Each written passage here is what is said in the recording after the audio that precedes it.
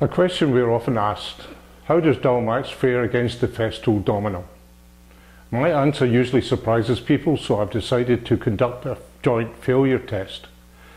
The test will be fair and honest, and all important aspects such as choice of wood, choice of glue, curing period, test wood dimensions, etc. will be identical for both test pieces. Let's get started.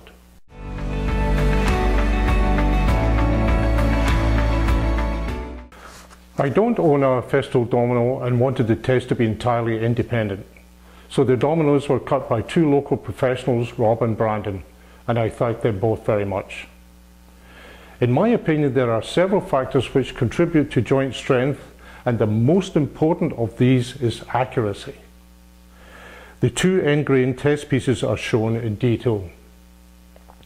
Two anchors or fastenings are better than one, so rather than using one wide domino plate, I've used two. The 1x4 test piece would not leave sufficient material to install three.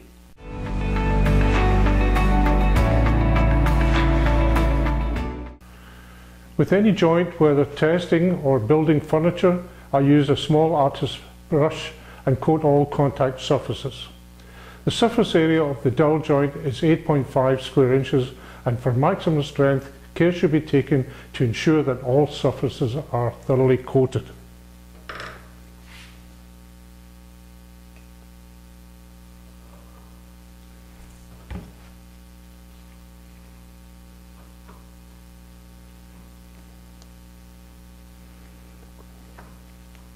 This is a test unit, so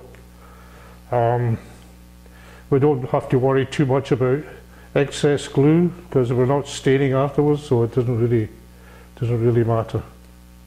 Just make sure there's no surfaces left.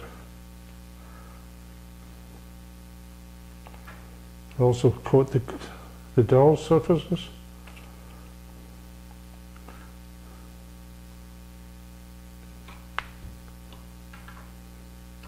Use exactly the same procedure with the domino joint.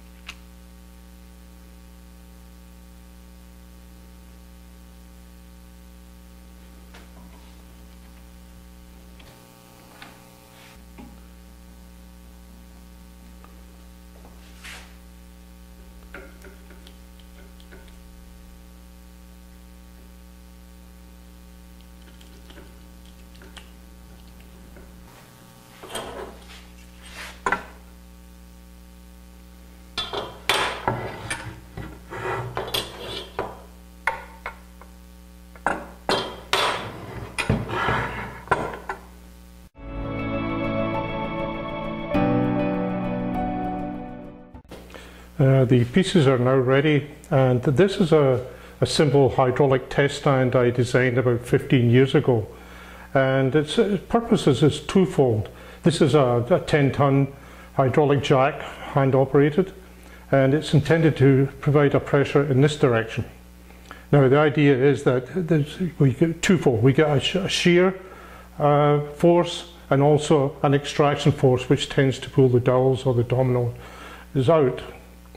Now I'm going to do the domino first. As you can see, this is the domino joint, and both these have been cured now for 48 hours, and both were done using Type On 2. Everything's identical as far as we can make it. Now you probably won't be able to see the gauge, so I've extended the gauge lines. This is 200 pounds here, 400 pounds pressure, 600, 800 and 1000. So as I say, we'll begin with the domino.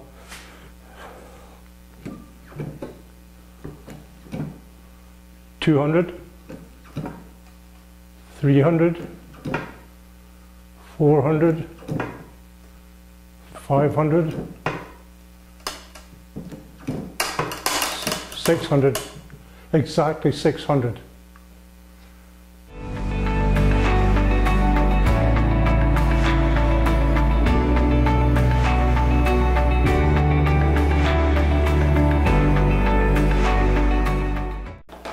We'll now perform exactly the same test with the Dowelmax joint.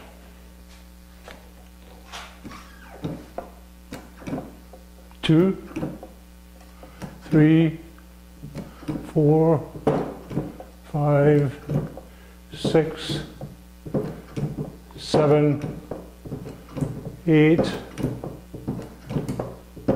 9, 900 pounds.